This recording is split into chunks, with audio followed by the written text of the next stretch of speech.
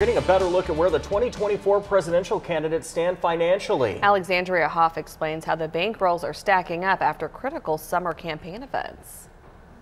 Running a presidential campaign is an expensive endeavor, and the latest round of campaign finance reports is causing some concern on both sides of the aisle. Thank you. Florida Governor Ron DeSantis in Iowa over the weekend, working the campaign trail and feeling confident about his momentum building towards the Iowa caucuses. I have no interest in managing our nation's decline. I want to reverse our nation's decline. After reporting an impressive $20 million in fundraising, the DeSantis campaign now has to answer to questions about spending. A DeSantis campaign source has confirmed to Fox News reporting by Politico that the campaign is now shedding several staff members.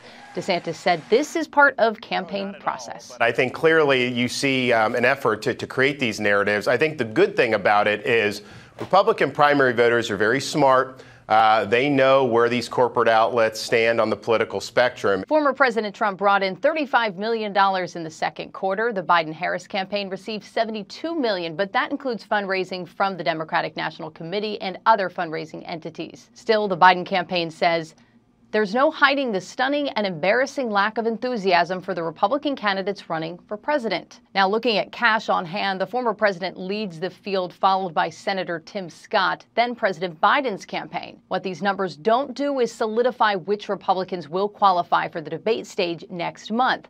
Yesterday, former President Trump indicated how he's leaning. When you have a big lead, you don't do it. And we have a lead of 50 and 60 points in some cases, and some of these people are at zero.